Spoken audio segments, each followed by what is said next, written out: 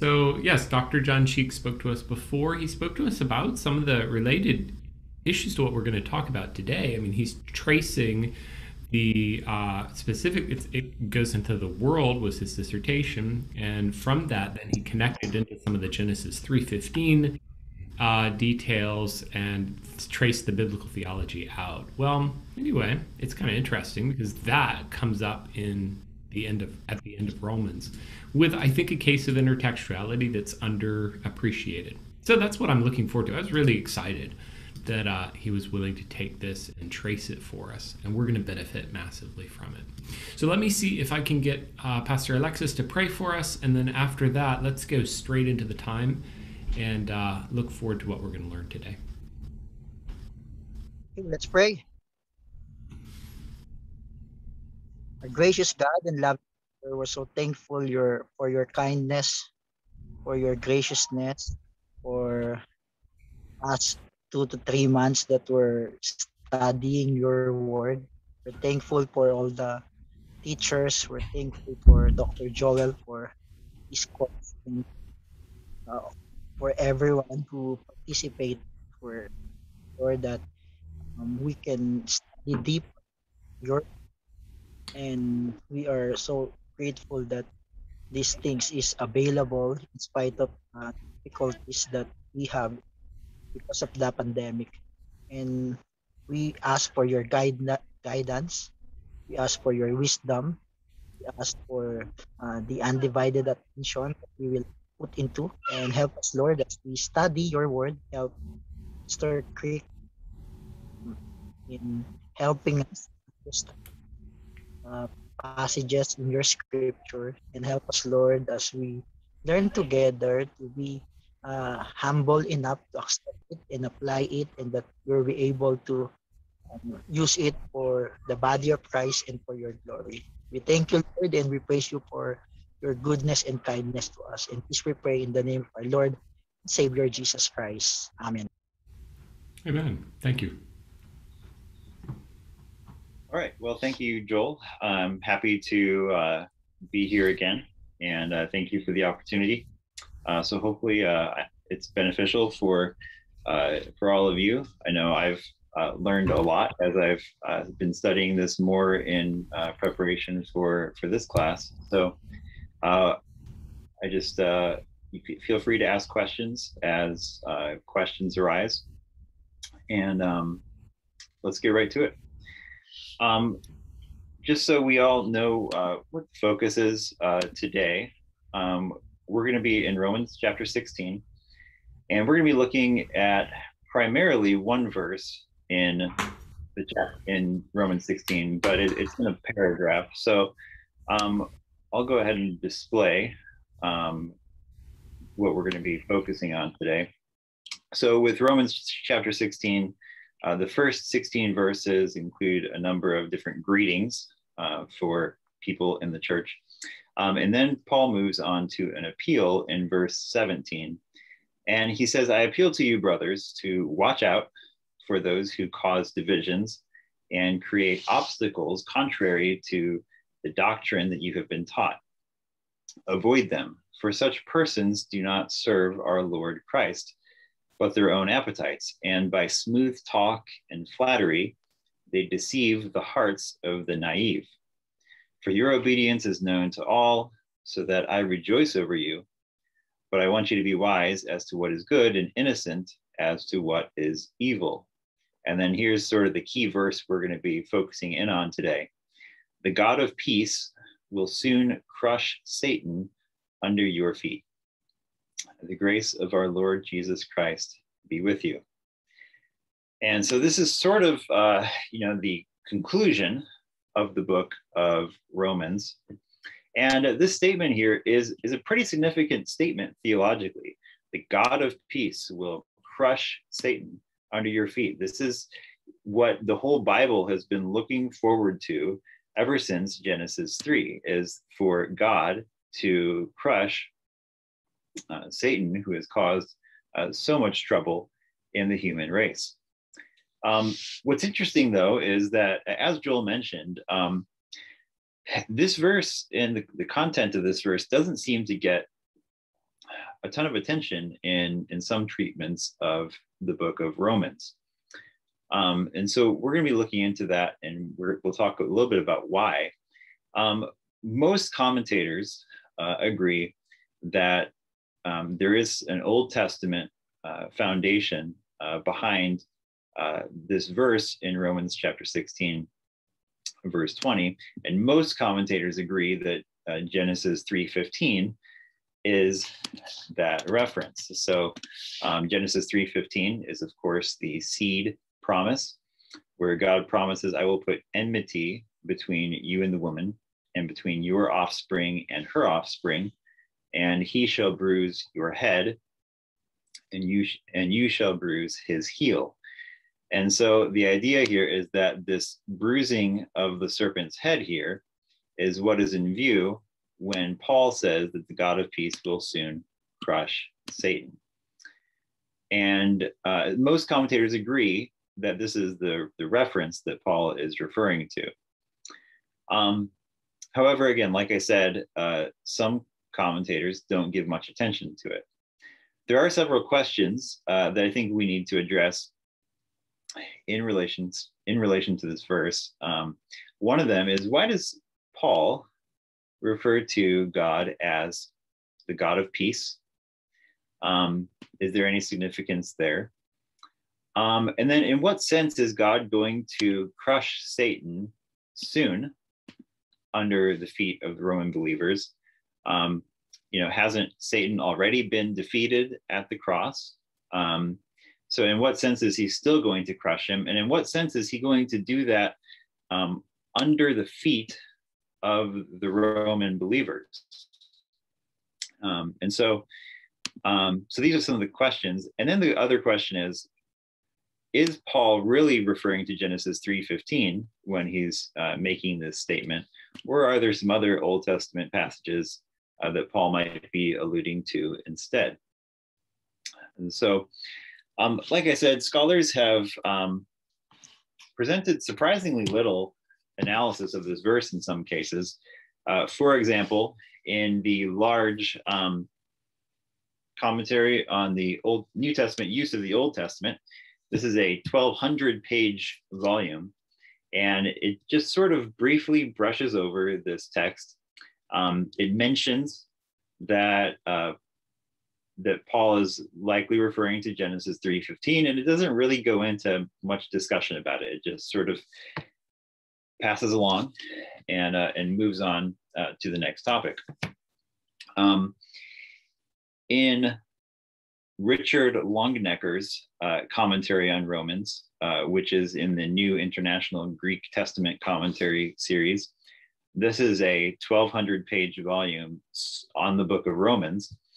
He says almost nothing about the content of this verse. He gives a lot of information about, the text it came from, but he doesn't really talk about where it came from in the Old Testament.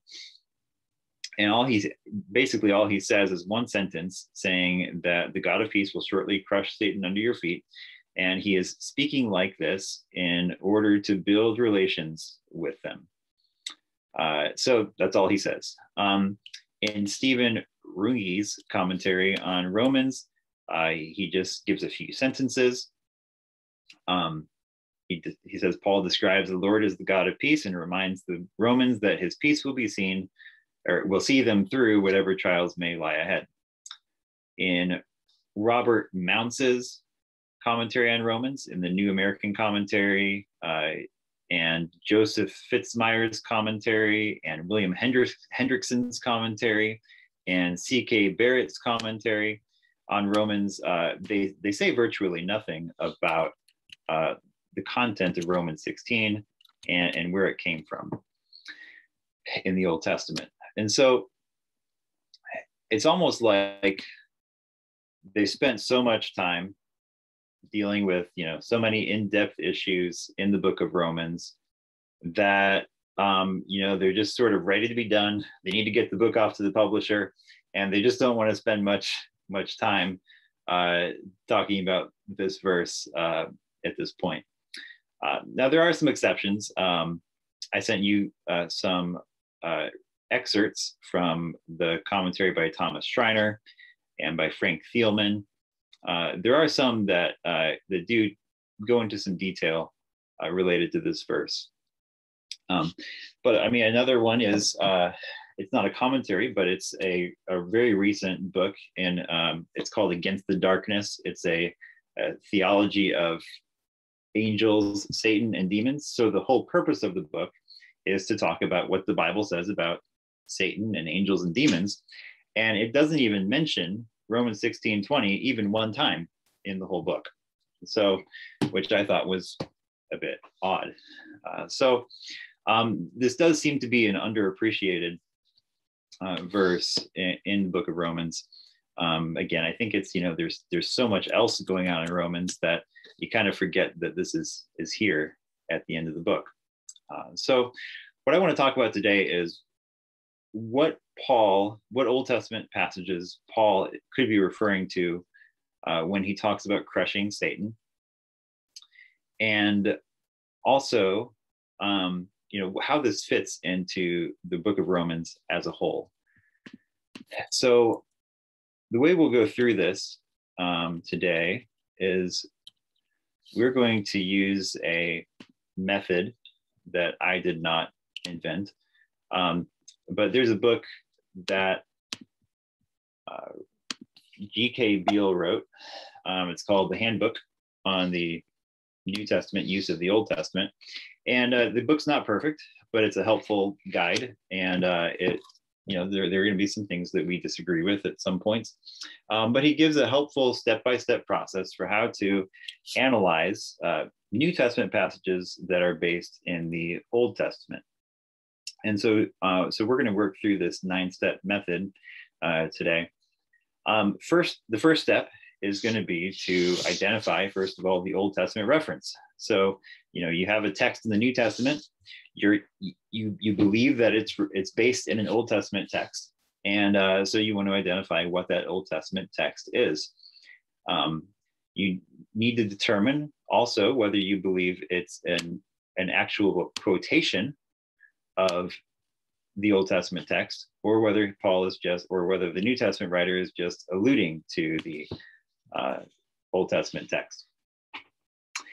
Step 2, we need to analyze the New Testament context where the Old Testament reference occurs. So there's a broader New Testament context that we need to look at, which in our case would be the book of Romans. How does Paul's thought process throughout the book of Romans work out and sort of culminate with this reference to the crushing of Satan under the feet of the believers? And then we'll look at the immediate New Testament context as well. And so we'll look at this chapter of Romans and why Paul is using this here in this paragraph, in this part of the book. Step 3 then is that we will analyze the Old Testament context of the original Old Testament quote. Again, we're looking at the context of the whole book that quote comes from, and the immediate context that Old Testament is found in. We'll look at some examples of using these Old Testament texts in early and late Judaism, which is sort of intertestamental literature. So we want to see if between the Old Testament and the New Testament, Jewish thought was using, Jewish literature was using this Old Testament text in a similar way to how the New Testament uses it. Then we want to compare the texts. So we'll look at how the Greek translation of the Old Testament, the Septuagint, and the Hebrew treat the text, and then also how the Aramaic Targums end up translating and interpreting the text. And so we'll see some differences between those texts here. Number 6, we'll analyze the author's textual use of the Old Testament. So we'll look at whether Paul is relying on the Septuagint translation of the Old Testament passage, or if he's using the Hebrew, or is Paul making up his own translation of the Hebrew text. And then finally, we'll look at a few more things where we're analyzing how in some interpretive matters. So first, we'd be analyzing the interpretive or the hermeneutical use of the Old Testament.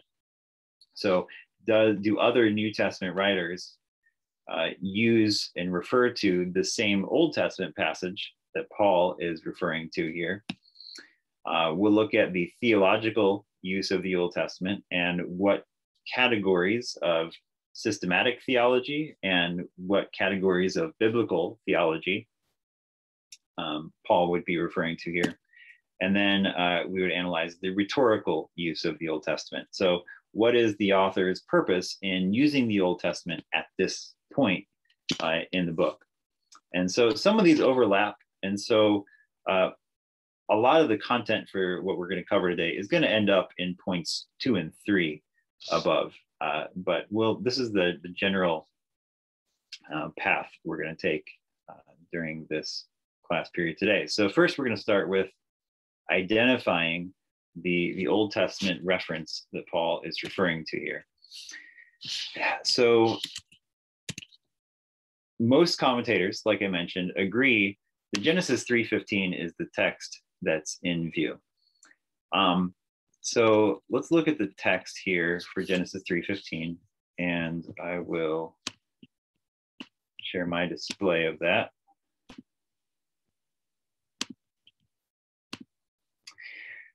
So in Genesis 3:15, it says, I will put hostility between you and the woman. Enmity would be another word that's used. And between your seed and her seed, he will strike your head and you will strike his heel. And so what I did here was I highlighted some of the key words as we see them in different translations. So in the English translation, and so I put here the English translation of Romans 16:20 here as well. So again, we're looking at this, he will strike your head, as the connection between Genesis 3:15 and Romans 16:20. So with the word crush here, Paul uses the word suntribo, which is a military term that's used for crushing your enemies. And so Paul is saying that the God of peace will crush Satan under your feet. Now in Genesis 3:15, we have the same people involved. So Genesis 3:15 here, and this is the Hebrew text of Genesis 3:15 in a translation, and this is the Greek text of Genesis 3:15 in a translation. In Genesis 3:15, God is speaking to the serpent, who we would identify as Satan. And so we have references to you. So the references in blue here are going to be references to the serpent, to Satan. So we have Satan here in this verse, the serpent. And then we have the verb, what is going to happen to the serpent? He will strike the serpent. And so we have here the strike that we translated from this Hebrew word here is what Paul turns into suntribo in Romans 16:20. And then we also have a reference to the heel. And some people would say that this reference to the heel is possibly what Paul's thinking of when he's referring to the feet. The idea would be that as somebody would crush a serpent with their foot, and the serpent is going to bite their heel, Paul is saying that in that sense, it's like the church of Rome, the Roman church is crushing the serpent with the heel. And so then Paul uses the word feet. I don't think that's what's going on here with why Paul is using feet, and we'll look at that here in a minute. One of the challenges that we're going to have with connecting Genesis 3:15 and Romans 16:20 is that the word for crush is handled a little differently in some places. And so in the King James Version and in the ESV, the English translation is bruise. And so bruise doesn't really sound like crush. Crush seems more violent. So that's one factor. The other factor is that the Septuagint does something really strange here. And it translates this word here. This is the Hebrew word shuf, which is where we get the word crush or bruise. It translates that with tereo, which is the word keep or guard. So the Greek translation, or watch. So it says the Greek translation would be, he will watch or guard your head, and you will watch or guard his heel. And so, so that's a little odd. And I think what's going on here is that in the Greek translation, it's saying that he is going to be watching and waiting for a chance to attack the head, or something along those lines. But the Greek translation of Genesis 3:15 is a bit enigmatic in that way. So Genesis 3:15 is a good option for the Old Testament source here. Another option that gets presented is Psalm 91:13. And so again, we have in Psalm 91:13, we have a promise that you will tread on the lion and the adder, the young lion and the serpent, you will trample underfoot. So a couple of connections here between Psalm 91:13 and Romans 16:20 is this reference to the feet. So you'll be trampled underfoot, and the God of peace will soon crush Satan under your feet. And then you have a serpent in Psalm 91, and then you have Satan in Romans 16:20. What's interesting is that in Psalm 91, in the Greek translation of the text, we have the word katapateo, but we don't have the word feet itself. Katapateo means to trample on. And so, so the idea is that you will trample on the serpent, but the word feet isn't really there. So I don't think Psalm 91:13 is the strongest connection here, but some people do connect it because of the crushing of serpents under your feet. Now, the next two options kind of go together. It's Psalm 8:6 and Psalm 110:1. With Psalm 8:6, it says it's a messianic psalm, and it says, you have given him dominion over the works of your hands, and you have put all things under his feet. And so obviously under his feet would be a direct connection to how the God of peace will soon crush Satan under your feet. So the under the feet seems to be the connection here. And so let's look at these side by side. And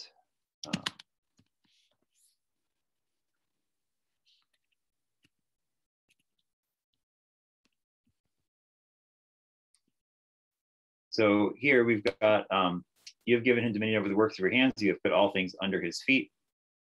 And so again, in the Greek translation, it gives us hupakato, tone, padon, autu, so under his feet, where in Romans 16:20, we have something similar, not exactly the same, but similar. It's under your feet. So it uses a slightly different preposition, which means the same thing. And it's using your feet instead of his feet. So there is some similarity there. Psalm 110:1 is the other option for what Romans 16 might be referring to. And again, we have another reference to the feet, in that he is going to make enemies your footstool. Now, Psalm 110:1 is, I believe, the most frequently quoted Old Testament passage in the New Testament. And so this is prominent in Paul's mind and in the gospel writers' minds, and in the book of Hebrews especially. And so, so it's possible also that Psalm 110:1 is in view here. So those are our options. I think the two strongest options, based on what we've seen so far, are that Genesis 3:15 and or Psalm 110:1. would be the reference here. So I gave you some reading related to this. There's another article that discusses this topic. And this is probably the one that discusses the topic most in depth. But this one disagrees with the idea that Genesis 3:15 is in view. This is an article by Derek R. Brown, and it's called "The God of Peace Will Shortly Crush Satan Under Your Feet." And he argues that the key phrase in Romans 16:20 in relation to the Old Testament is the phrase "under your feet." And so based on that, he says that Romans 16:20a is best interpreted in light of its allusion to Psalm 110:1 as a reference to the subjugation of Satan and not as a fulfillment of Genesis 3:15. So Brown is arguing against the idea that Romans 16:20 is based on Genesis 3:15. Instead, he believes it's based on Psalm 110:1. So let's look at his arguments that he uses against a reference to Genesis 3:15. First of all, he says that Paul's wording is not close to either the Hebrew or the Greek versions of Genesis 3:15. And we just looked at some of those differences. One of the differences is with the key word for crush in Romans 16:20. And it's not the same word that's used in the Greek Old Testament. And so that's one of the reasons that there's no other, the structure of the verse is not quoting Genesis 3:15. And so Brown's arguing that it's just not the same wording. So we shouldn't see a connection here. His second argument is related to the first argument. It's essentially the same argument. Paul's verb choice does not indicate an allusion to Genesis 3. He argues that Paul's crush is more violent than the Hebrew word bruise. And so, again, that's the same argument as argument one. I think he just wanted to have more arguments. So this is argument number 2 for him. And then the third argument, which again is pretty much the same as number 1, if Genesis 3:15 is shaping Paul's thought, one would probably expect to find the Greek term ha-ophis for the serpent instead of ha-satanas for Satan. So because Paul is using the word Satan instead of the word serpent, Brown argues it's probably not referring to Genesis 3:15. Again, that's like the same as verse 1. The wording is different. His final argument is we would call his second argument probably, is that he says allusions to Genesis 3:15 are not common in the New Testament, and they are conspicuously absent in the undisputed letters of Paul. So he says Paul doesn't really refer to Genesis 3:15 anywhere else. And so why would we expect him to be referring to Genesis 3:15 here? Now, this argument does have some merit, because as somebody who's spent a large portion of the last 5 years of my life studying Genesis 3:15, I kind of wish that Paul had quoted the verse more, but he didn't. And but I think the influence of Genesis 3:15 does demonstrate itself in Paul's theology. The article I sent you guys by Thielman, or the excerpt from Thielman's commentary, again, he also disagrees with the Genesis 3:15 idea, and he says that the language in Romans 16:20 is closer to Psalms 8:6 and 110:1. He says that's a combination that early Christians often used to describe Christ's victory over God's enemies. So these are his arguments, and so let's talk about these and see what we think about these. So let's go back to the other document.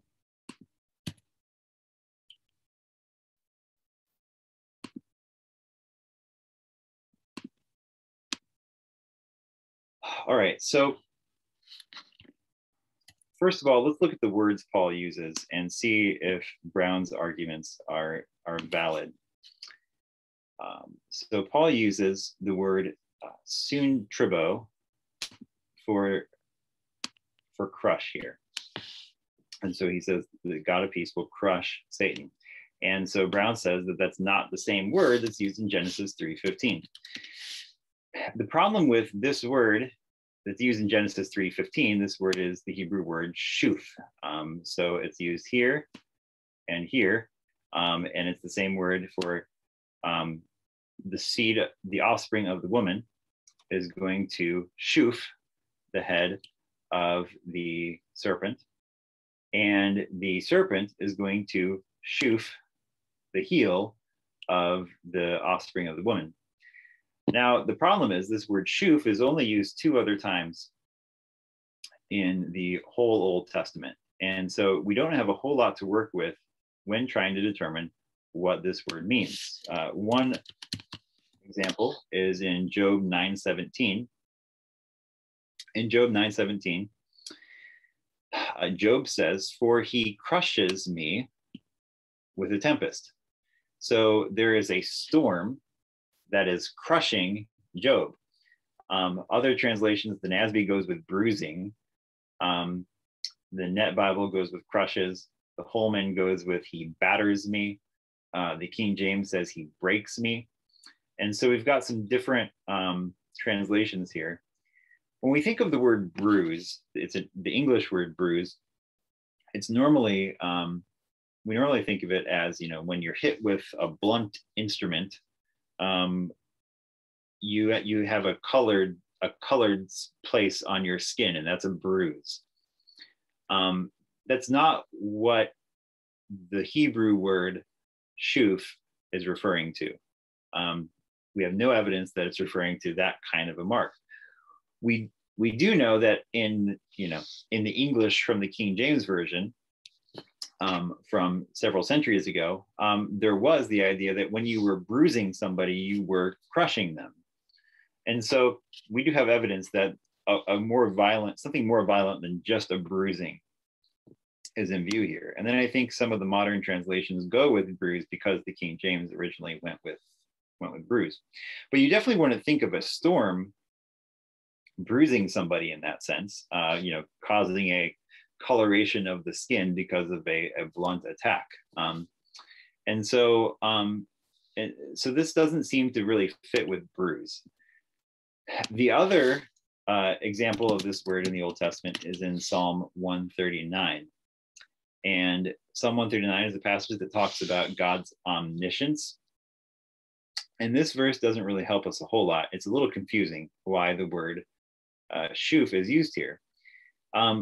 It says, "If I say, surely the darkness shall cover me, and the light about me be night." Well, this word cover here is this word here, which is shuf. And so the word shuf here is the same word that's used in Genesis 3:15. Now, again, this is poetic, and so we don't really know, how literal he's being. But if we wanted to try to find a connection between the sense of this word in these verses, I think what we do have is, in each of those cases, there is some object that is moving with force against another object. So in Job, you have a storm that's moving with force against Job. In Psalm 139, you have darkness that is sort of moving against me to cover me. So it's sort of in opposition to me to cover me. And then in Genesis 3:15, you could say that the serpent and the seed of the woman are going to be violently moving against each other. And so I think that's the idea of what's going on in Genesis 3:15. So when we're translating Genesis 3:15 in English, then I would not go with bruise. I would go with something more like what the Net Bible does with attack, or what the Holman Bible does with strike. So Brown's argument that bruise isn't as strong of a word as Paul's crush, I don't think that's a great argument, because bruise really isn't what Genesis was saying. What Genesis is saying is something more like striking or attacking. And if you're going to strike or attack a serpent, that's going to be a crushing. Now, if the serpent is going to attack a human, the serpent's not going to be crushing the human. He's going to be attacking the human, but we wouldn't call it a crushing. So I think it is legitimate, though, to say that because when a human attacks a serpent, that would look like crushing, that an appropriate translation of this would be crush. So I think that Paul is using a legitimate translation in Romans 16:20. And what I would argue is that Paul is probably, this is just my own idea of what Paul is doing here. It could be wrong. But I think what Paul is doing is he's aware of what the Hebrew word is. He's also aware of what the Septuagint says, which it says tereo, which is keep or watch, and he knows that's not the best translation of the verse. And so I think what Paul's doing is he's taking the best Greek word that he knows of to translate what he thinks is going on in Genesis 3:15, which is sun trebo. And so I think what Paul is doing is he's coming up with his own Greek translation of the Hebrew text, because the Septuagint is inadequate in this verse. So that takes care of one of Brown's arguments. Another one of Brown's arguments was that Paul would have used the word serpent instead of Satan in this passage, if he's referring to Genesis 3:15. I think it's not a great argument. And I think Paul does something similar here in 2 Corinthians. So if we go to 2 Corinthians chapter 11,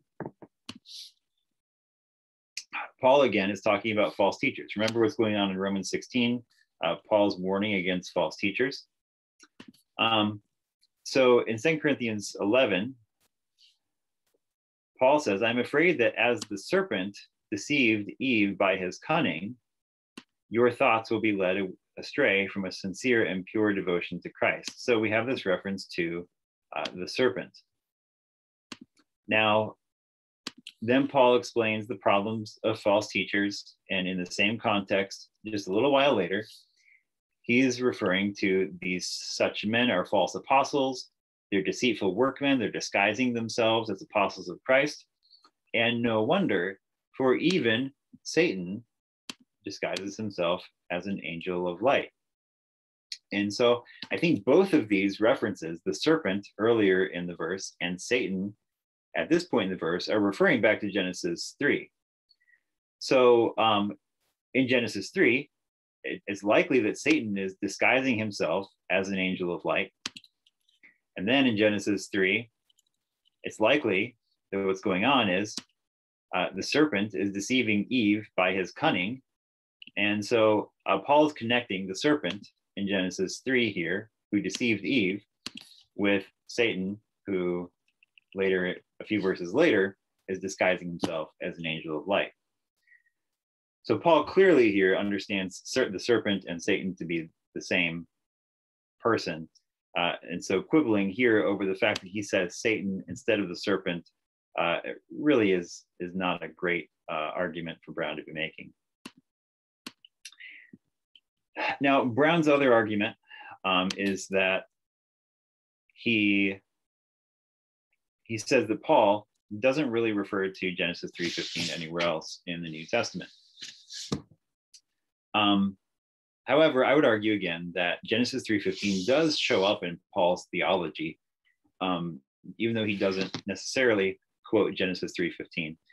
Genesis 3:15 is, of course, the seed promise. It's a promise of offspring. Paul, in numerous cases, in several different letters, refers to the offspring of Abraham. In the book of Romans, in chapter 4, he refers a number of times to the offspring of Abraham. In 2 Corinthians 11, he also refers to the offspring of Abraham. In Galatians 3, he has a number of verses that talk about Jesus as the expected offspring. He also refers to the offspring of David. So Paul definitely understands that the Old Testament gave the expectation of offspring that was going to come and defeat the serpent and bring salvation. And Paul is certainly aware that Genesis 3:15 is the initial seed promise. And so, though he does not declare the Genesis 3:15, he does not cite Genesis 3:15 in particular. Paul does, though, demonstrate a clear dependence on Psalm 110. We know there are a number of cases where he's quoting Psalm 110. For example, Ephesians 1:20. It says that he worked in Christ when he raised him from the dead and seated him at his right hand in the heavenly places. And so we see here that Paul understands Jesus currently to be at the right hand of God. And then also Colossians chapter 3, verse 1. If then you have been raised with Christ, seek the things that are above, where Christ is, seated at the right hand of God. So Paul definitely is referring to Psalm 110:1 here again, with Jesus being at the right hand of God. In 1 Corinthians 15:25, it says that he must reign until he has put all his enemies under his feet. So again, a reference to perhaps Psalm 8, but also his enemies being under his feet would refer to Psalm 110. So Psalm 110 is prominent in Paul's writing. What's interesting, though, is that Psalm 110 seems to describe a direct fulfillment of Genesis 3:15. So we're going to look at a couple of elements of Psalm 110 in comparison to Genesis 3:15. And so what I'm going to argue is that Paul is referring to both Genesis 3:15 and Psalm 110 in Romans 16:20. And the verses fit together really well because what was promised in Genesis 3:15 is also spoken of in Psalm 110:1. So Psalm 110:1 is a messianic psalm. Genesis 3:15 is a messianic promise. And a couple of notes here. So it says, the Lord, Yahweh, says to my Lord, sit at my right hand until I make your enemies your footstool. So we have this word enemies here. The word enemies is the Hebrew word here, which is oyev. So the Hebrew word for enemies is oyev. And then in Genesis 3:15, we have this Hebrew word enmity. So enmity is the state of being an enemy with someone else. Now the word enmity here is the same root word for enemies. It's ava. And so it uses the same root word. One of them is the state of being enemies, and the other one is the actual term for enemies. So both references are referring to enemies in a messianic context. And they're both referring to the enemies of the Messiah being defeated. So that's one connection between these two Psalms. Now, between Psalm 110 and Genesis 3:15. Now, what we see in a few verses later in Psalm 110:6 is something else that's very interesting in this messianic psalm. It says, he will execute judgment among the nations, filling them with corpses. He will shatter chiefs over the wide earth. So in this messianic psalm, the Messiah is going to shatter chiefs. Now, shattering chiefs sounds a little odd. In Hebrew, the word for shatter is machats, and the word for chiefs here is rosh. Now, what's interesting is that this word rosh here is the same Hebrew word for the word head. So a literal rosh is a head on your body. And so then the word chief came about because a person who is the head of a group is a chief, he's in charge. And so there's a metaphorical use of Rosh. Now for some reason, the ESV decided to go with chiefs here. The NASB went with chiefs. The Holman went with leaders. The Net Bible, I think, does the right thing, and it goes with heads. And it says he shatters their heads over the vast battlefield. To me, it makes more sense to say that a head is going to be shattered than that a chief is going to be shattered.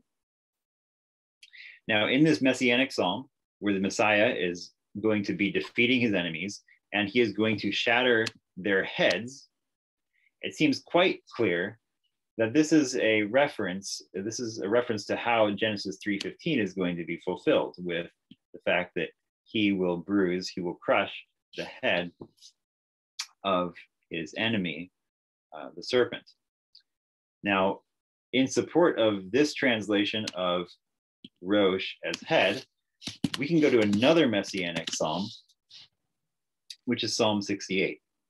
Now, Paul quotes Psalm 68 in Ephesians chapter 4.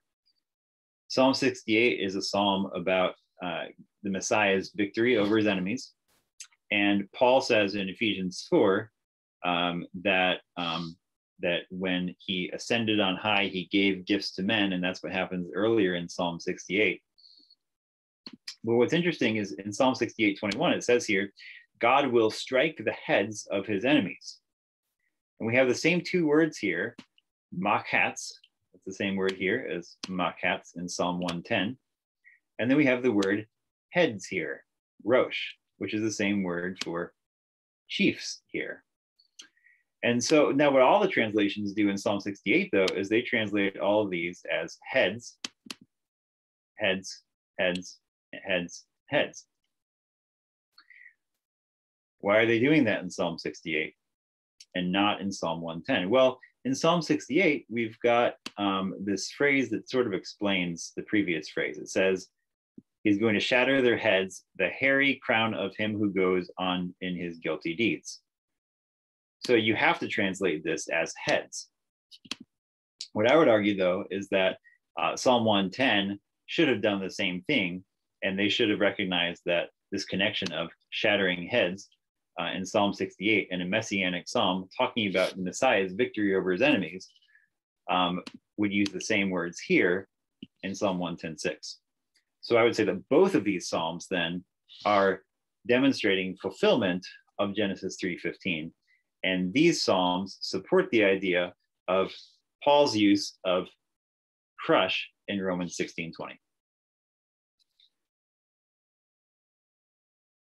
Any questions about this? Because I just went through a lot of stuff, I think.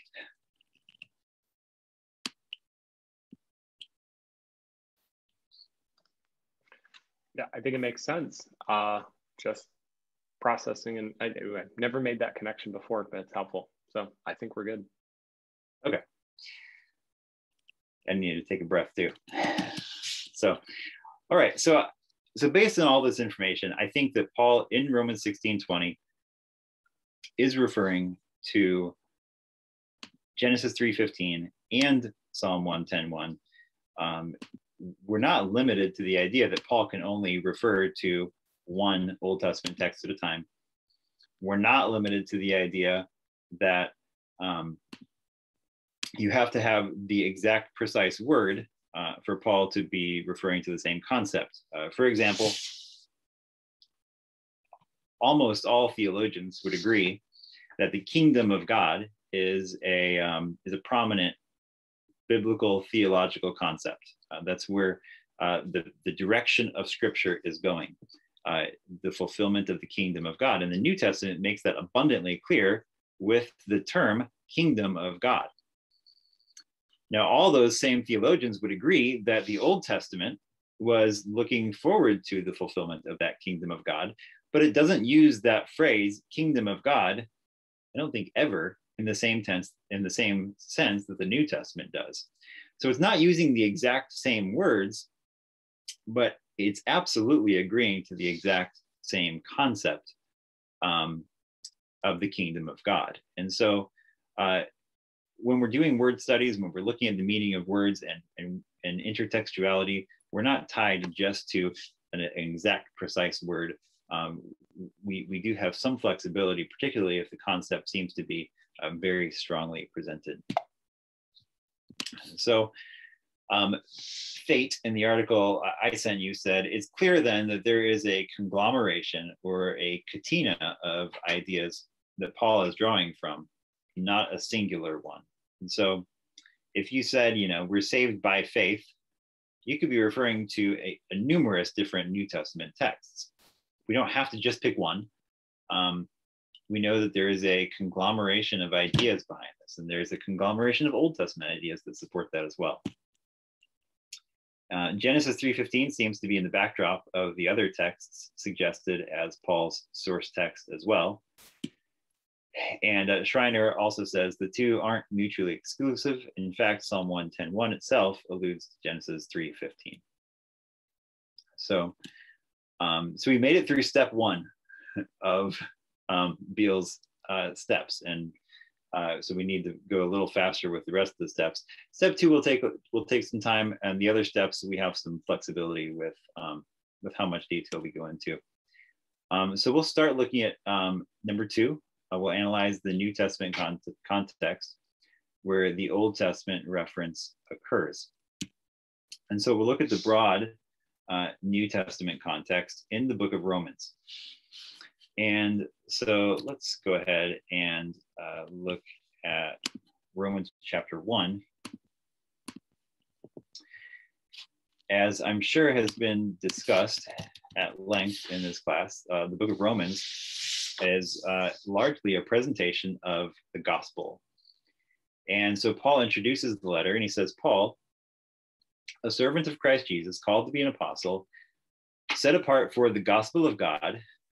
Now, the first thing he says about this gospel is that this is a gospel that was promised beforehand through his prophets in the Holy Scriptures. So the very first thing Paul says about the gospel is that this was promised beforehand through his prophets in the Scriptures. So we would expect then that what Paul is going to be showing us in this book of Romans is how this gospel was promised beforehand in the Holy Scriptures. So when Paul's using the Old Testament in Romans, you would expect this to be a support for what the gospel of God is. Now, this is a gospel concerning his son. And the key part of this, the fact that the gospel is concerning his son, is that his son was descended from David according to the flesh. So that was what the Old Testament was expecting. It was expecting a descendant of David.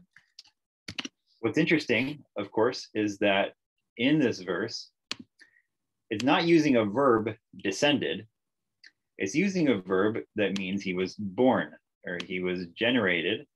He was generated from the seed of David, from the offspring of David. So this is an offspring reference. This isn't just merely saying this is born. Paul's going back to Old Testament offspring language to say, this is where Jesus came from. He was descended from David. He was of the seed of David. So Paul is leaning on seed promises, on promises of offspring in his presentation of the gospel. So he begins the gospel saying, the Old Testament was promising this gospel, and I'm going to explain to you what this gospel is. And so he works through each chapter of Romans, talking about the sin problem, justification by faith, how the sin problem is solved, and how we can have new life through the Spirit. And then finally, when he gets to the end of the letter, Paul's conclusion to the letter after the promise that we're looking at is in verse 25. Now to him who is able to strengthen you according to my gospel. So he goes back and he says, this is according to my gospel. This is what I've been proclaiming to you. What does that mean? Well, this is according to the revelation of the mystery that was kept secret for long ages, but it has now been disclosed and through the prophetic writings has been made known to all nations. So at the beginning and the end of Romans, Paul is saying, this gospel that I'm presenting to you is the same gospel that has been presented in the prophets and in the writings. And I am presenting to you and showing you how that gospel is fulfilled and how that's working itself out. And so he works systematically through each of the elements of soteriology and salvation, how we come to faith and how we can live in Christ and in the Spirit, in the church, and how we can interact well with other people. And the final thing that Paul presents as a part of this gospel that was presented in the Old Testament is that Satan, the serpent, from the beginning will be defeated. So the critical part of Paul's good news, the critical conclusion to Paul's good news is just a few verses earlier, and that the God of peace will crush Satan under your feet. And so that shows us a little bit of how this promise of good news of Satan's defeat fits in with the entirety of the presentation of the gospel in the book of Romans. And so I think that's helpful to see how that fits in the big picture. We also have several other victory statements that come up throughout the book of Romans. They don't necessarily use the same words here, but we have several sort of significant expressions of victory throughout the book. For example, in Romans chapter 5, verse 20, now the law came in to increase the trespass, but where sin increased, grace abounded all the more, so that as sin reigned in death, grace also might reign through righteousness, leading to eternal life. So there's a victory statement. Another one is in Romans 7:24. Wretched man that I am, who will deliver me from this body of death? Thanks be to God through Jesus Christ our Lord. So then I myself serve the law of God with my mind, but with my flesh I serve the law of sin. So there's this victory statement here. The next chapter, Romans 8:37. In all these things, we are more than conquerors through him who loved us. For I am sure that neither death, nor life, nor angels, nor rulers, nor things present, nor things to come, nor powers, nor height, nor depth, nor anything else in all creation will be able to separate us from the love of God in Christ Jesus our Lord.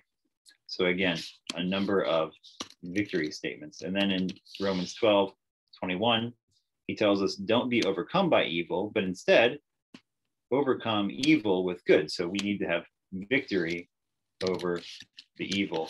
And that's what Paul says right before Romans 16:20. I want you to be wise as to what is good and innocent as to what is evil. And when Paul thinks of what is evil, he thinks of Satan and Satan being crushed. Joel, do you want to take a break now? Great, that works. How long? Good. Let's just plan to come back. We usually do about 5 minutes. So we'll just come back about, 7-8 minutes after the hour and pick up after that. So right. Great. Thanks. Good stuff. Thank you.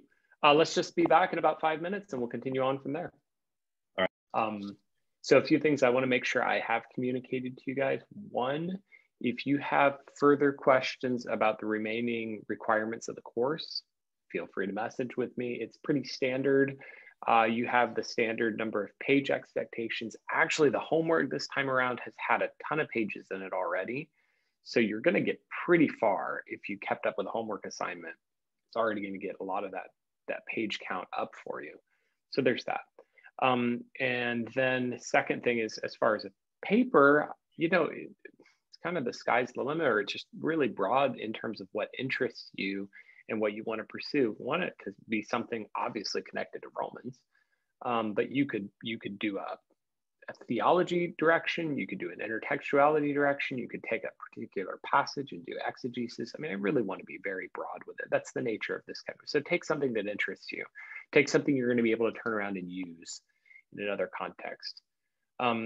So that, and then, one other comment, I did also put a couple of materials, new materials into the Google Classroom. I'll drop the links here if it just saves you a step.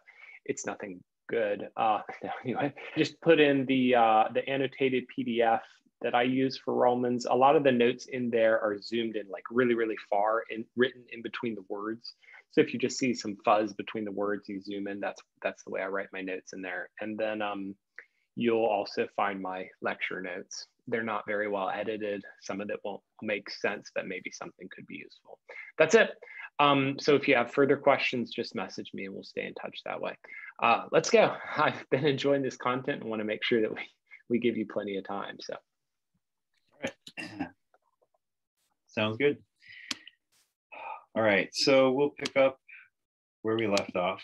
So we're looking at the broad New Testament context, and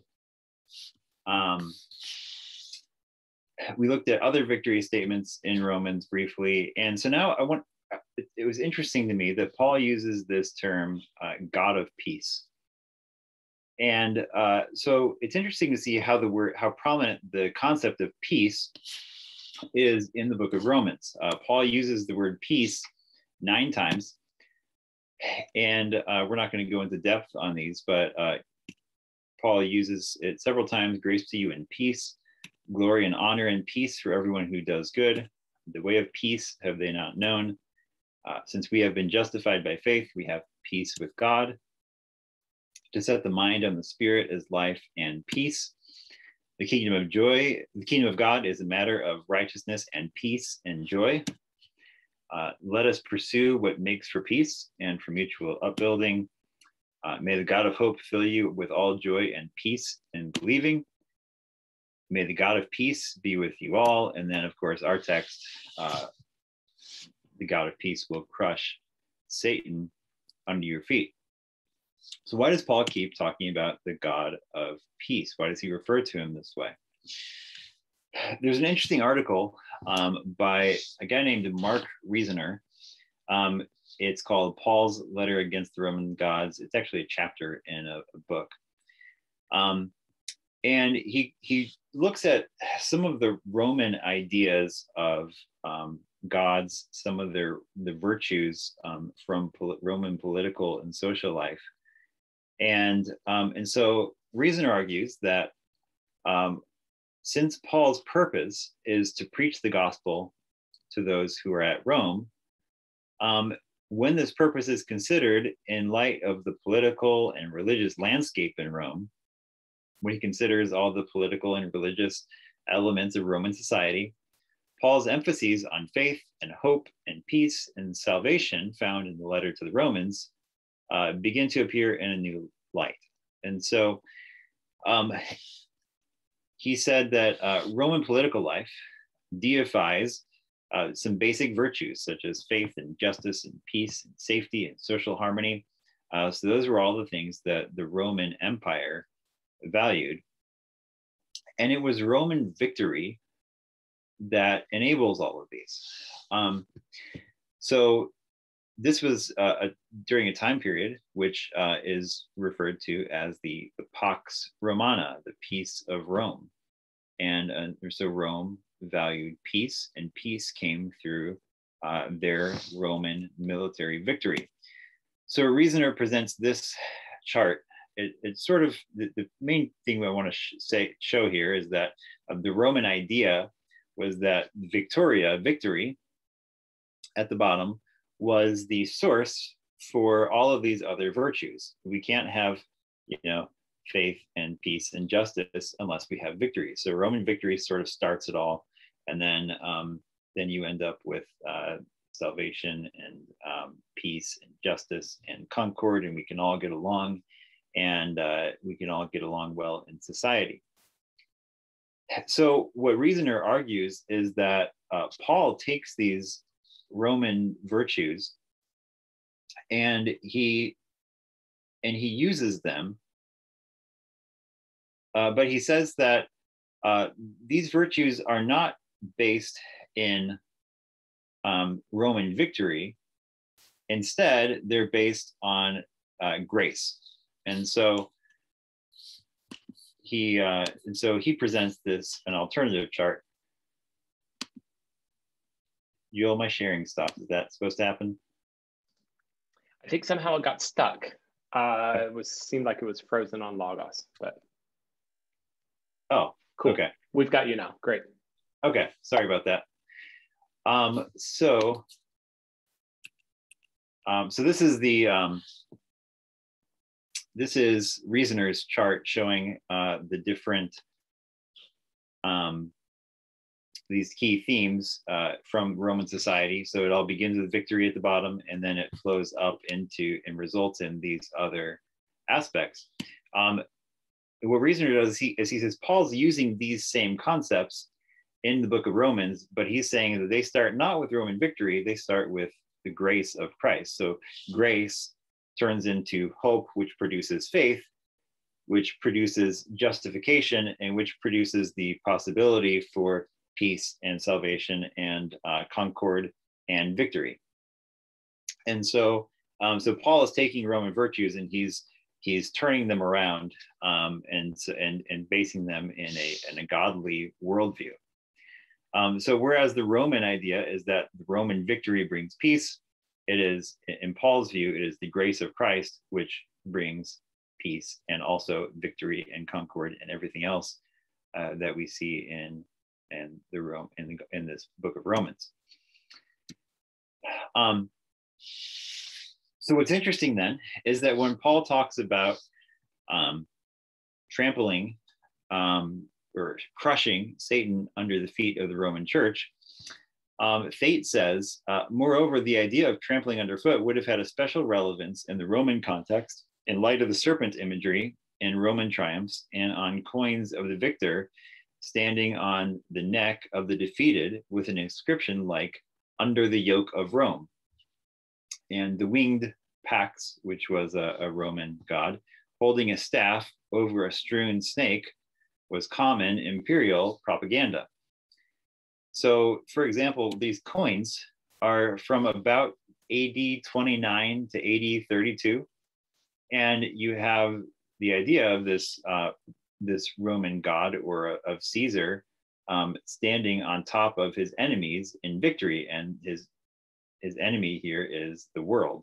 He has victory over his enemies. And so this was a common view, is that the Romans were going to be crushing their enemies. Their enemies were going to be under their feet in victory. And so what Paul turns this around and he says that the God of peace, not Roman Pax Romana, not the peace that comes from Roman society, but it's the God of peace who will be crushing Satan under your feet. And so I thought that was an interesting and helpful background to why Paul might be using this terminology here. So then another interesting question is that this is Paul's first reference to Satan in the book of Romans. And so the question then is, why hasn't Paul talked at all at this point about Satan?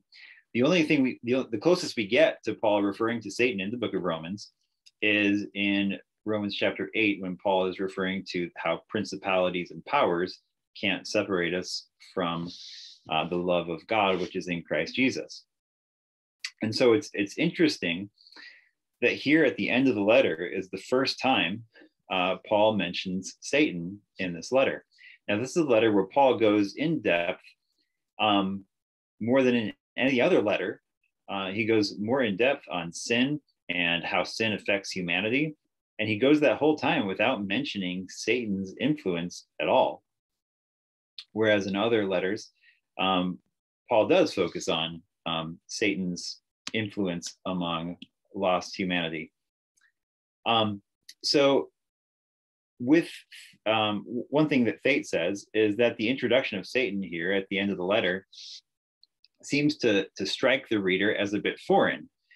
And I couldn't find very many people who talked about why Paul doesn't really talk about Satan in Romans up to this point, because he does talk about Satan prominently in his other letters and his role in the world. But one writer who does mention this is Adolf Schlatter. Most people haven't read much by Adolf Schlatter, But he was a conservative German theologian from the early 20th century. And he talked about this, and I want to show you his quote. So I'll present that here. So he says, the fact is instructive, however, that Paul did not elaborate on sin's relation to Satan in the didactic portions in Romans. So when Paul's talking about sin and justification and the human problem and our struggle with the flesh, Paul doesn't talk about Satan, either in his treatment of the pagan's guilt or when discussing the powerlessness of the flesh.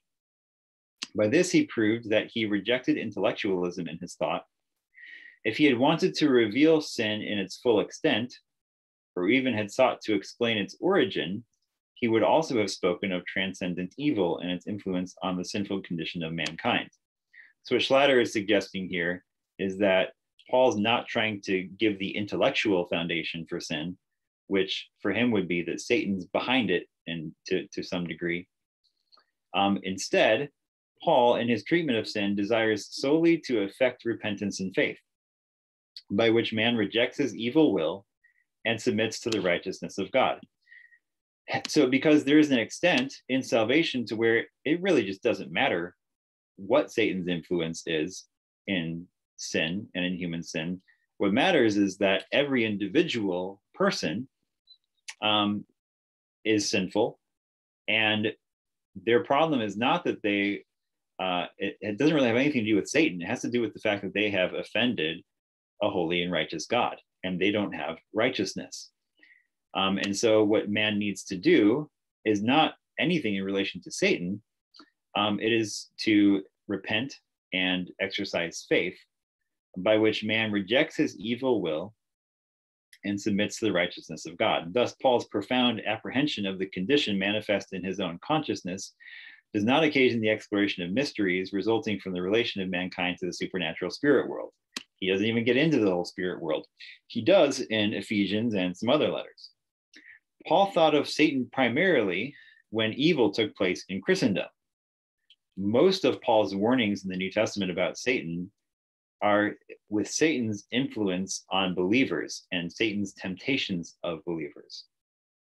Paul thought of Satan particularly when evil took place in Christendom. He conceived of him as the adversary of Christ who seeks to destroy his work. Thus, he did not call attention to the seduction of the first man by Satan when Adam is depicted as the initiator of sin for mankind. So again, in Romans 5, Paul blames Adam. He puts the blame of sin on Adam. He doesn't blame it on the serpent. He doesn't even blame it on the person that the serpent tempted, which was Eve. He blames it on Adam. But rather when the proud community needs to realize that it stands in danger of falling. So Paul warns believers about Satan when he believes they're in danger of falling. That Satan is the god of this world is said not when the pagan needs to realize why he must turn believingly to Christ, but when Gnostic arrogance despises the gospel. When obstacle upon obstacle mounts up against his work, he speaks of the invisible enemy. And so that's why numerous times when Paul is talking about false teachers, like we looked at in 2 Corinthians 11, Paul connects Satan's work with the work of people who present false gospels. And so that's the most helpful explanation I've found of why Paul doesn't talk about Satan at all in the book of Romans until this point, right at the end of the book. All right, so now we're going to look at, so that's sort of a little bit about the broad context of Romans. And we're going to look now at the immediate context of what's going on in chapter 16 of Romans to help us understand the connections Paul's making here. So let me bring this. Do a new sheet.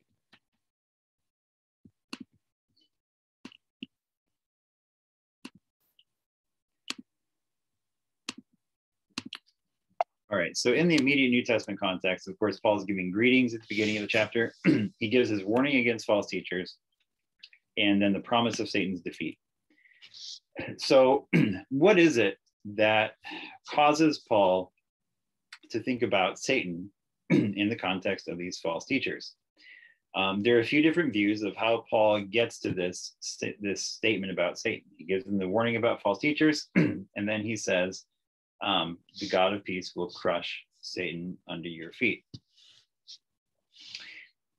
One idea is that some people would argue that the promise about crushing Satan under their feet is not connected at all to the warning against false teachers. And so they would say it's just sort of a general promise.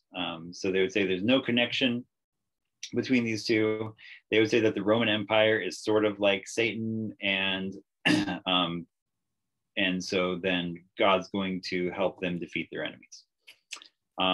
Another variation of that is that this is just a general promise that God's going to defeat Satan in the end. It's a promise that gives hope. It doesn't really have anything to do with the false teachers, but it's just a promise that God's going to end up having victory over the serpent. Another view is that Paul is very closely connecting Romans chapter 16, verses 17 through 19 with this promise about Satan and how Satan's going to be crushed. And so the idea here is that false teachers are seen to be servants of Satan in this way. And then a fourth view is that this is a general eschatological promise. So this is referring to, generally in the end, God's going to defeat Satan. But Paul was particularly thinking of this because he had just talked about false teachers. So I think that either that third or the fourth one is the most likely, that Paul talks about false teachers. And when he talks about false teachers, he realizes that what's going on with these false teachers is satanic opposition to the gospel. And so that leads him to a promise that says there's all this opposition to the gospel, but don't worry, the God of peace will soon crush Satan under your feet. And then you won't have to worry about that false teaching anymore. Again, we'll look at 2 Corinthians 11 again briefly, but we have the same concept going on here in 2 Corinthians 11 when Paul connects the false teachers with satanic activity. So when you look at Romans 16 compared to 2 Corinthians 11, we have a warning here in verse 17. I appeal to you, brothers, to watch out for those who cause divisions. And then in 2 Corinthians 11, we have people who are coming and proclaiming another Jesus than the one we proclaimed, or receiving a different spirit than the one you received, or accepting a different gospel. So we have a similar warning about people doing similar things. We have false teachers here. And then what happens in Romans 16:18 is that Paul says that what they're doing is that by their own appetites and by smooth talk and flattery, they deceive the hearts of the naive. So their methodology is using smooth talk and flattery to deceive the hearts of the naive. Well, this is very similar to what the serpent did with Eve, which Paul references in 2 Corinthians 3. As the serpent deceived Eve by his cunning, your thoughts will be led astray from a sincere and pure devotion to Christ. So we have a deceiving going on in both places. So here we have they deceived the hearts of the naive, and Satan deceived Eve, who was naive, and he used smooth talk and flattery. And so we have the same kind of concept going on here. And then Paul explains in 2 Corinthians 11:13, such men are false apostles, deceitful workmen, disguising themselves as apostles of Christ. And no wonder, for even Satan disguises himself as an angel of light. And then he gives a statement about what's going to happen to these people. They're going to be punished. Their end will correspond to their deeds. So he connects these false teachers with Satan, and he says, don't worry, these people will be punished. And what he tells the Romans in 16:20 is, don't worry, the God of peace will soon crush Satan under your feet. So it's the same concept of what's going on in each place is the same concept. And so I think Paul is very much connecting these false teachers and saying that what they're doing is satanic activity in presenting false gospels. All right, so that's a little bit of contextual analysis, looking at this part of Paul's gospel. And so to the Romans, and then let's see where we're at with Beale's 9-step method. So we've completed points 1 and 2, and we're going to move quickly through the rest of these. So, like I said at the beginning, some of these overlap to some degree, and so we've already covered some things that we're going to need to cover in later points. So, analyzing the Old Testament context, both broad and immediate. So what we want to do here is look at the book of Genesis and look at the Old Testament. We're not going to have time to go into this into detail. I did this in the session I did last summer. So if you're interested in looking at Genesis 3:15 throughout the Old Testament, feel free to go back and watch that video. But the concepts in Genesis 3:15 are prominent as foundational promises for the Old Testament. So the seed promise in Genesis 3:15 is developed by the seed promise to Abraham. And the seed promises to Abraham are the promises through which the rest of the Bible is developed. So it's the seed of Abraham that God is working through and working to fulfill his promises. And so Genesis 3:15 is a foundational text in the Old Testament. So then we want to survey how that Old Testament text was used in early and late Judaism. Now, so what we would look at here is some texts from the pseudepigrapha, some of the intertestamental writings. And we're not going to have time to look into this in an in-depth way, but we'll just look at some of these examples and see how they connect with Genesis 3:15. So let's go here.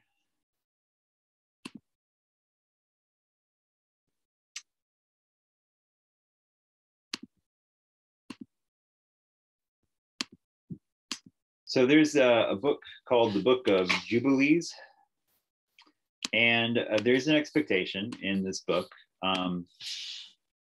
that it's talking about the enemies of God's people. So if you go up to verse 23 here, it's talking about the enemies of God's people who are wicked, and they do more evil than all the children of men. They use violence against Israel. So we have God's enemies here, and they're going to be destroyed. So God's going to deliver his people. And then later on, we see that all their days, after the enemies are defeated, all their days they shall complete and live in peace and in joy. And there shall be no Satan, nor any evil destroyer, for all their days shall be days of blessing and healing. And at that time, the Lord will heal his servants, and they shall rise up and see great peace and drive out their adversaries. So there's this expectation here that Satan is going to be destroyed. Satan's going to be no more. And so the idea here is that Paul is aware of these writings, and he's aware of this expectation that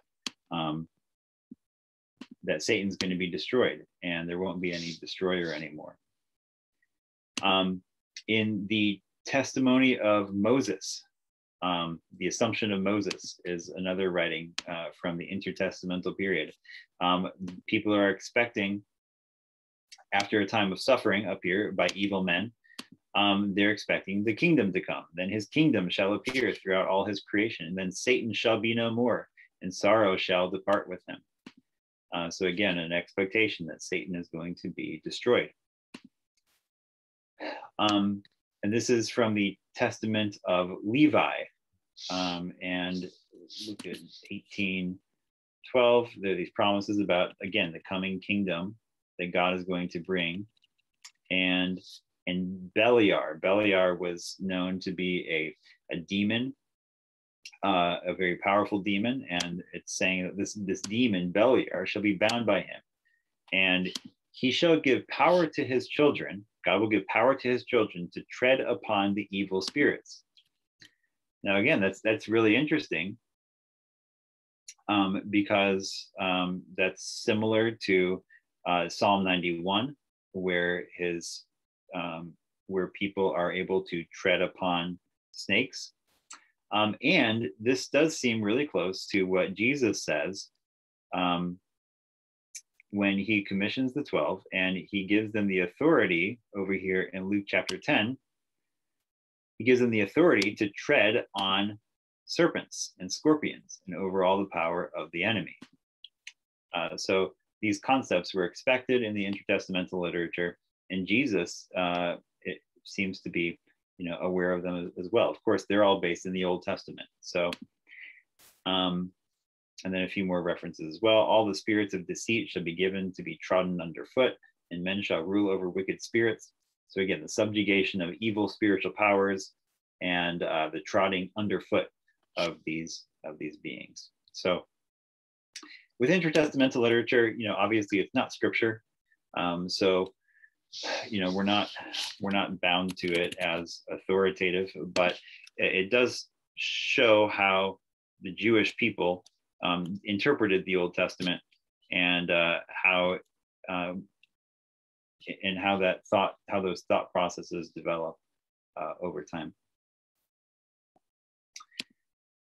The next step in the process is to compare the Old Testament texts and look at the differences. And we did a little bit of this before, but we also want to look at what the Targums say, the Aramaic Targums, because they do something interesting with Genesis 3:15.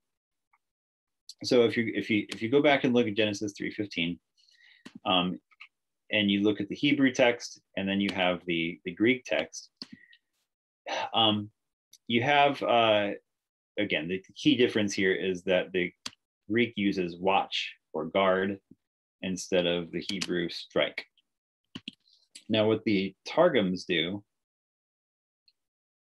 there are three main Targums on the book of Genesis. And the Targums, they do translation, but they also add some interesting paraphrasing and sort of midrash along the way. So there's consistency in these gray parts here where it's highlighted. I'll put enmity between you and the woman, and between your sons and her sons. Now what Neophiti does is he says, and it will come about that when her sons observe the law and do the commandments, they will aim at you and smite you on your head and kill you. But when they forsake the commandments of the law, you will aim and bite him on his heel and make him ill.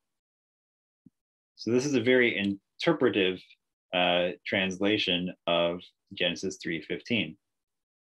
For her sons, the seed of the woman, however, there will be a remedy. So you're going to bite the heel of the seed of the woman, but there will be a remedy. But for you, O serpent, there will not be a remedy. So the serpent is going to be destroyed by this blow, since they are to make appeasement in the end in the days of King Messiah. So Targum Neophiti demonstrates that there is a very clear messianic expectation in Genesis 3:15. Targum Pseudo-Jonathan, again, this first part of the verse is very similar. And it talks about the obedience of the children of the woman. So it's identifying the seed of the woman as people who keep the law. They're going to strike you on the head. So this is demonstrating here that the children of the seed of the woman, so the seed of the woman, a collective group of people, they're going to take aim and strike the serpent on the head. So when we have in Romans 16:20, the collective group, the church, crushing crushing Satan. This is the same idea that the Targums are presenting, is that there's a collective group, the offspring of the woman, who is going to strike you on the head. But they also realize that there is an individual offspring of the woman, King Messiah, who's going to come, and he's going to make peace. Targum Onkelos is a little different. It says it will remember what you did to it in ancient time, and you will sustain your hatred for it to the end of time. I'm not sure exactly what they're doing with this, but it's different. So that's a little bit of a comparison of these different texts in the Hebrew and the Greek and the Targums. So then we want to take a look at the author's textual use of the Old Testament. So we want to see what Paul's doing. And again, we talked about this a little bit earlier in relation to the translation of the verse. One question that comes up is, does Paul typically rely on a certain text when he is translating? Does he typically depend on the Septuagint, or does he typically depend on the Hebrew, or is he translating it or doing something different?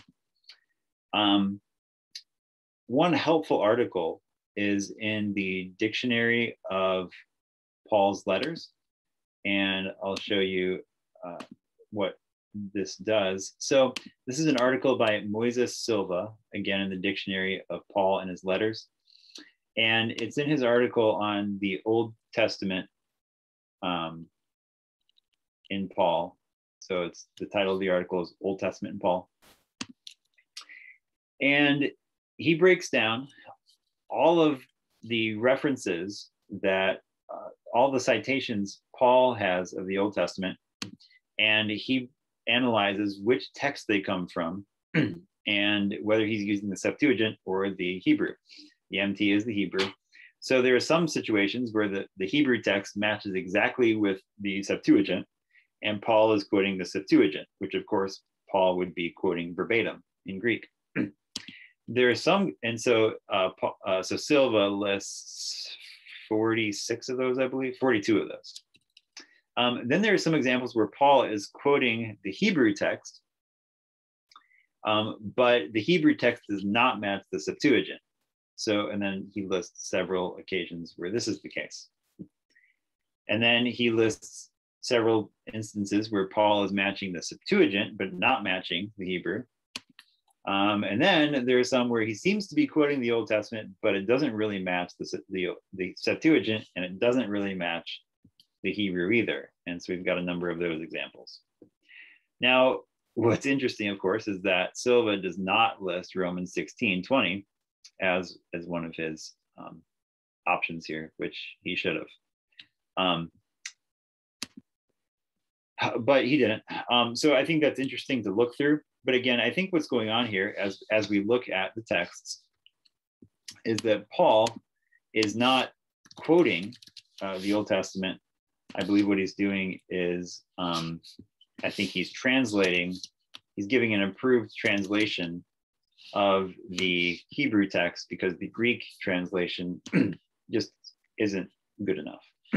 So that's why Paul goes with crush instead of bruise or some other word.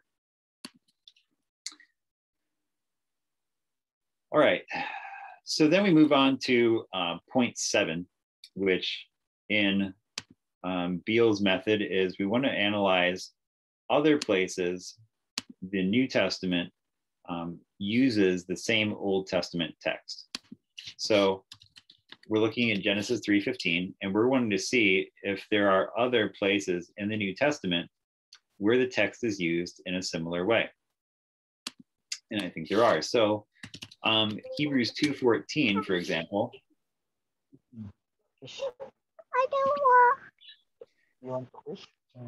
Hebrews 2:14, for example, says, since therefore the children share in flesh and blood, he himself likewise partook of the same things, that through death he might destroy the one who has the power of death, that is, the devil, So, so what we have here is that in Hebrews, one writer calls this a midrash on Genesis 3:15. So Hebrews is interpreting Genesis 3:15 in light of the work of Christ against the devil. So what's happened, a fulfillment of Genesis 3:15 is that through death, he is going to destroy the devil who has the power of death, which is saying the same thing as what Romans 16:20 is saying, that Satan will be crushed. So that same concept is used in a similar way to how Paul uses it in Romans 16:20.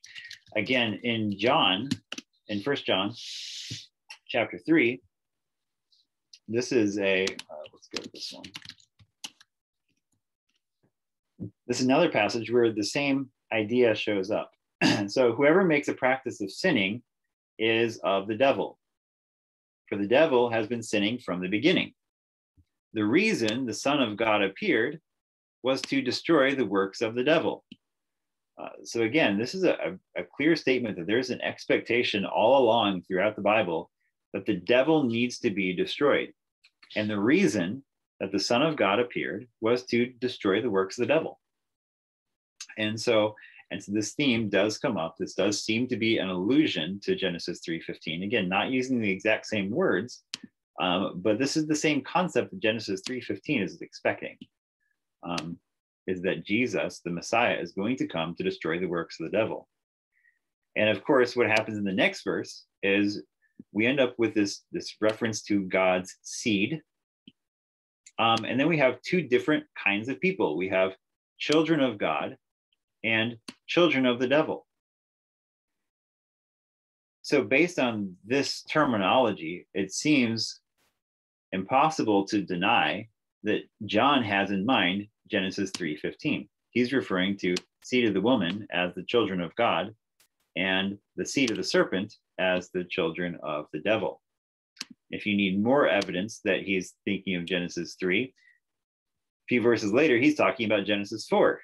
And so it seems like in this part of 1 John, John's mind is on the early chapters of Genesis, because he starts talking about Cain, who murdered his brother, and how Cain was of the evil one.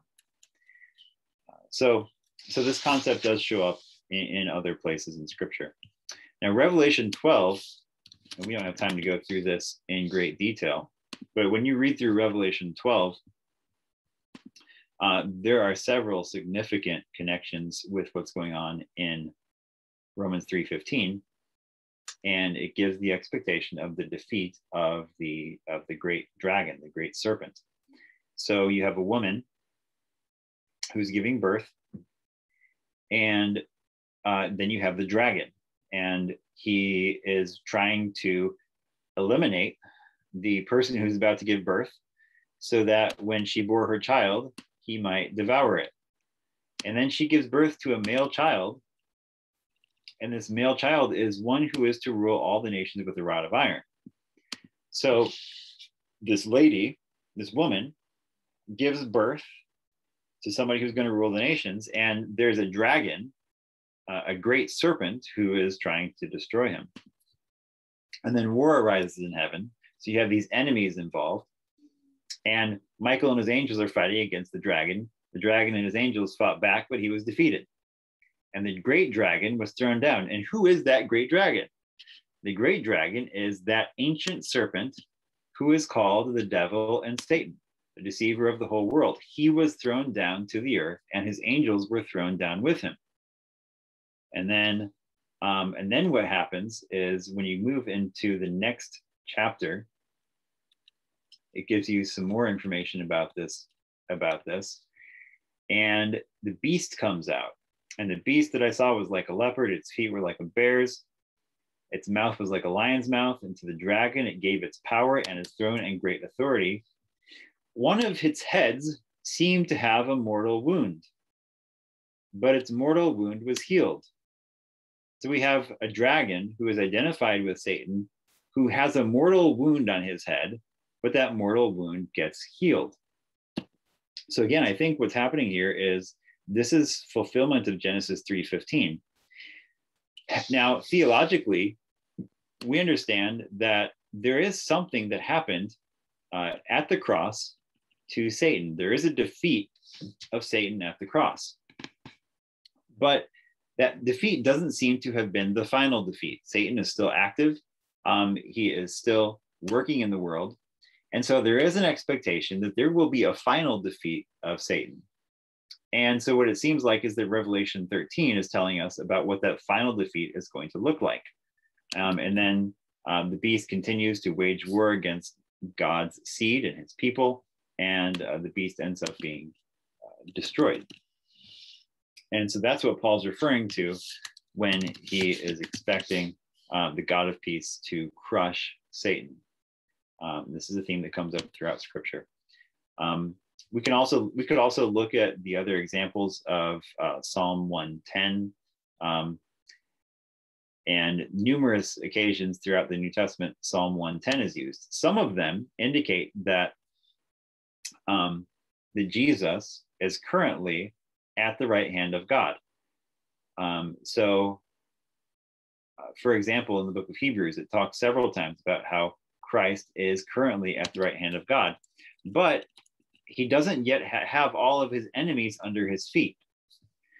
So it's as if part of that prophecy has been fulfilled from Psalm 110, but there is a final defeat of God's enemies that will happen, where his enemies will be made a footstool for his feet. So, for example, in Hebrews 10, verse 12, Christ sat down at the right hand of God.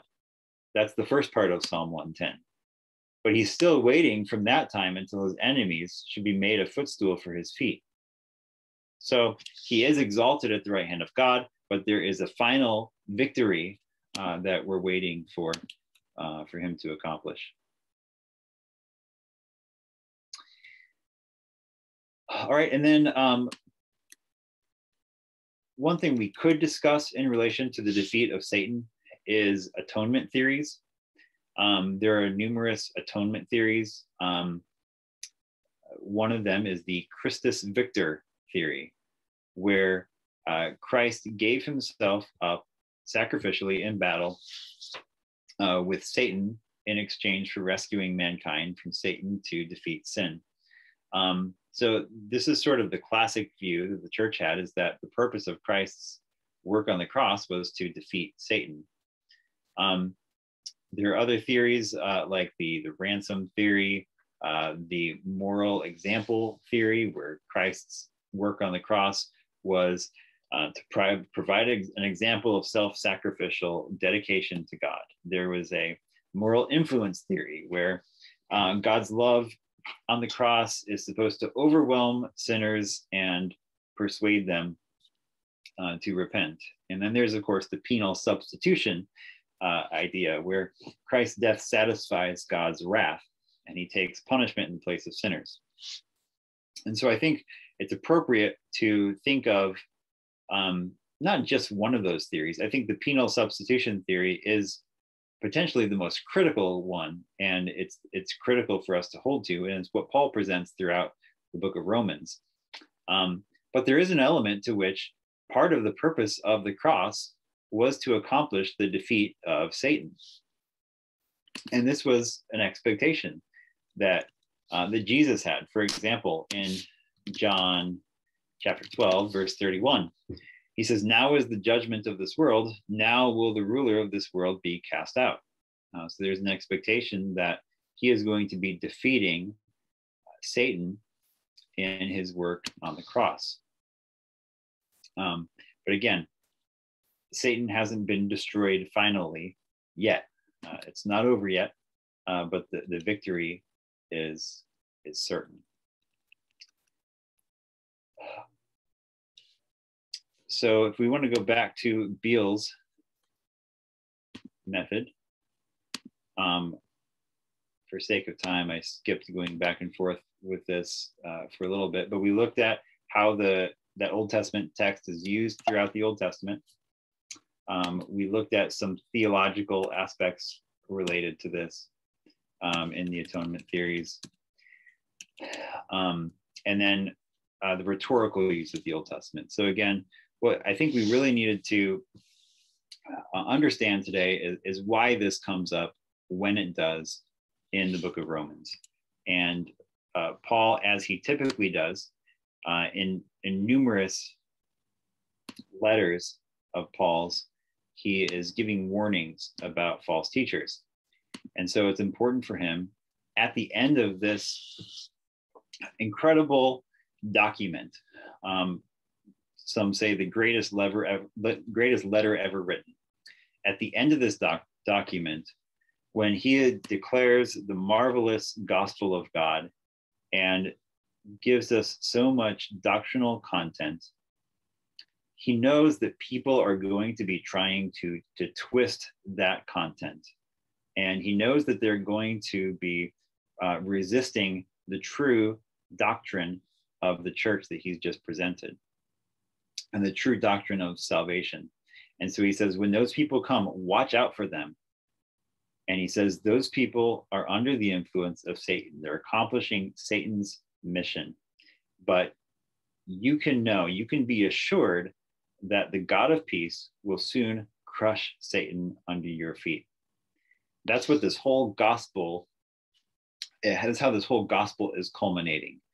There are significant elements of it that are involved in justification and in the Holy Spirit working in believers. But the final element that Paul presents about the gospel that was presented in the Old Testament is that the God of peace will soon crush Satan under your feet. And I think we'll end there. Are there any questions that we can address, or Joel, do you have anything? Really good. Someone brought up, and anyway, we can go here, or just as you guys have other questions, bring them up. But someone brought up Romans 15:13 and some possible links there. Here, I'll just screenshot it. Any thoughts here? The comment was that, so the God of hope. So you're using this kind of as a, the God of peace in Romans 16. Now the God of hope fill you with all joy and peace and believing that you may abound in hope through the power of the Holy Ghost. As the God of hope provides for us to abound in hope through the Spirit's power in our believing. So a parallel, the God of peace provides for us to abound in peace, crushing Satan through grace and faith. So anyway, what do you think? Any thing that strikes you there? Yeah, I think I'm not sure about the connection with Romans 16:20, but the God of hope, the connection with the God of hope and the God of peace with what Reasoner was presenting. I think one thing that the Roman society valued was hope and joy and peace and faith. And all those words are next to each other in this verse. And so I think those are all contributing to Paul's presentation of the gospel for the Romans. But I think that's an interesting point. There was a little bit of discussion too, and that also related back to the Reasoner article, thinking through, so like Old Testament background or biblical theology background versus cultural background and things like that. Anyway, sometimes I feel like cultural background can be so squishy, and it's like you can go out there and find different pieces or whatever and build up like an entire edifice of connections and stuff like that, where I don't know. Anyway, Old Testament background can be pinned down a little bit easier. But what do you think? Thoughts there? Yeah, I generally try to avoid going into cultural background unless I think it's like a really clear connection. I spent some time looking, when I showed those coins, I had spent a good amount of time looking for, because Thate had mentioned the Roman coins. And so I wanted to look that up and see, what do these Roman coins really look like? And I felt like it was really significant that, there is a picture of the Roman pox with his enemies under his feet on this Roman coin. So I think there is some validity at times, but I think a lot of times people are trying to get more out of the cultural background than is really there. And so I think we're definitely on much more solid ground when we're looking at the Old Testament background and the biblical background. But cultural background certainly can help. Yeah, that's interesting. I mean, I have the same feeling actually. Like when you put up the initial chart and it's all this like intricate, here's these ideas, and they're it's kind of like, oh, okay. But then you put up the coins and it was like, oh, interesting. And the thing that was, so at first it makes me feel like, okay, so what? Like I see a picture of a coin and that's like gonna convince me. But if you process it a little bit, it's like, okay, so I think the idea of something on a coin is that it's imagery that everyone sees and it's in their minds. It's not just like a bunch of abstractions, but like we pick up coins all the time. That gets into your head. So anyway, I don't know. There's something there that's pretty interesting. Yeah. I thought that was cool. That was helpful. I tried to look at like how many times Paul uses peace throughout his other letters. And he does use it relatively often. But again, it is a Roman society, so perhaps throughout the Roman Empire, peace is a significant concept. So I just thought it was an interesting connection that could be relevant to think about. It's interesting. Yeah, I mean, so the Genesis 15 that I just had up on the screen, actually, to me, that passage points back further to like 5, where, so we have peace with God, and therefore we have hope. So like hope, peace, and the Spirit are all tied together. So, I mean, there's some things that are interesting like that. Yeah. And then I'll just toss out one more that just pops in my mind.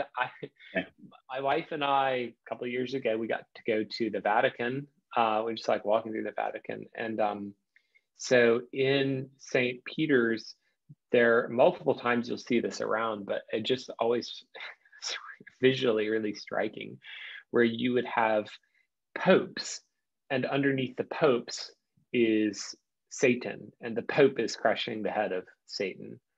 Of course, anyway, that feels really weird. It feels blasphemous in a sense because, okay, so it's like in place of Jesus because he's the vicar of Christ, and he's like taking that place. What's kind of interesting about this text, I think I just reacted to that at that point and felt, like the blasphemy of that, I felt that strongly. And that's because of the papacy connection. But I mean, if you process it in Romans, it is interesting that the role of Christ and then the seed of the woman, and that's like extended out. And it does follow this biblical theological pattern that Christ's victory has become our victory. Certainly you don't want to wrap that in with the Pope, but there is something that's interesting there. Anyway, it's just kind of some of those complexities and how they're all orbiting around each other is intriguing. So yeah, and there's something of an already but not yet element to to Satan's defeat. He's been defeated, but it's not yet finalized.